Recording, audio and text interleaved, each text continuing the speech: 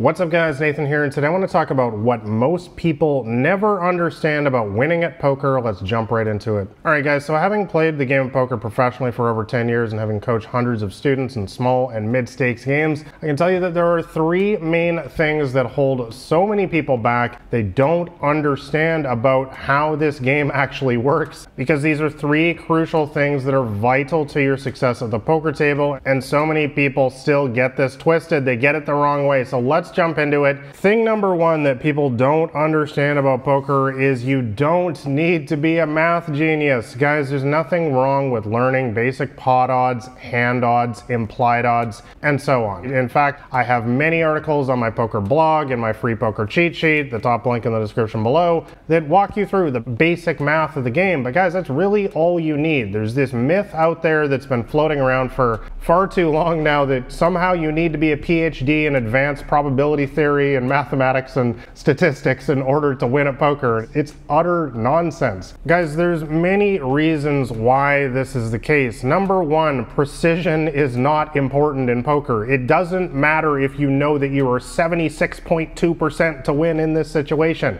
You just need to know it's somewhere around 75% or so. You don't need to know the exact math in every single situation. It literally makes no difference, because you need to understand that the game of poker is all about the long term. It's all about playing thousands, tens of thousands, hundreds of thousands, millions of hands. That's how you get the math to actually work for yourself over the long run. And if you're sitting there nitpicking your precise odds in every single hand, you're never going to get around to doing the thing that actually matters in this game, which is pumping in the hands, which is getting in there at the tables. I've talked about this before, that the number one thing that you'll notice with all professional poker players is they play more poker than everyone else. They're not sitting there calculating math theories on the side, guys. They're in there at the tables doing the thing that matters. And the other thing that studying tons of advanced mathematics does is it just overcomplicates a very, very simple game, which I'm going to discuss a little bit in a sec. Guys, when you're playing in small and mid-stakes games especially, which is what 95% of people watching this video play, you have to understand that the vast majority of your opponents are just recreational players. It's not their job, and for many of them it's just their hobby. It's just something they do on the side,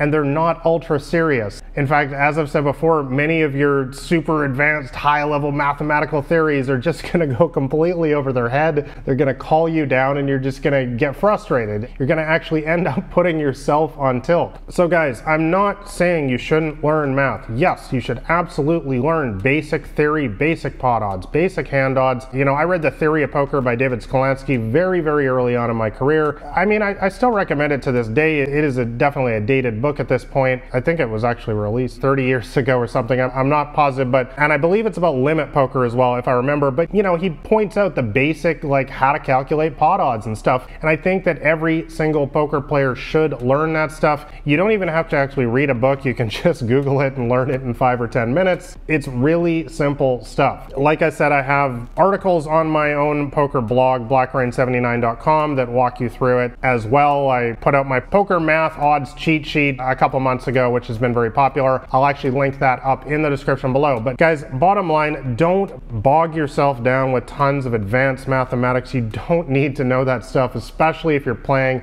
in small and mid-stakes games. Just keep it simple. Which moves me on to misconception number two about poker, is that the best poker players usually aren't even the best players. The biggest winners in this game, guys, are the people who get in there and they find the best games, something I've talked about at length on this channel that is sadly still not really mentioned so much these days by a lot of other people. Guys, who you choose to play against at the poker table is always going to be far more important than any strategy you have, or really anything else for that matter. If you know, and some of the absolute biggest winners of all time in poker, I'm talking about people that have made millions and millions of dollars in this game, they're not household names. They're in there in private home games. They're getting invited to the best poker games in the world, and they're playing against billionaire fish. If you actually just want to cut the line and you want to make a lot of money in this game, you don't need to be the best poker player in the world, guys. And again, you don't need to study advanced math. You just need to play against the worst people in the world who happen to have a lot of money. So as I've said for years, guys, focus on your game selection. It's literally the #1 skill in poker these days if making money is your goal. You know, if you just want to be the coolest sounding, you know, poker nerd out there and you know the exact odds in every single situation, then this advice is not for you. I'm talking about people who got into this game to turn a profit. If making big profits is your goal, then the best thing you can do is find the best poker games to play in.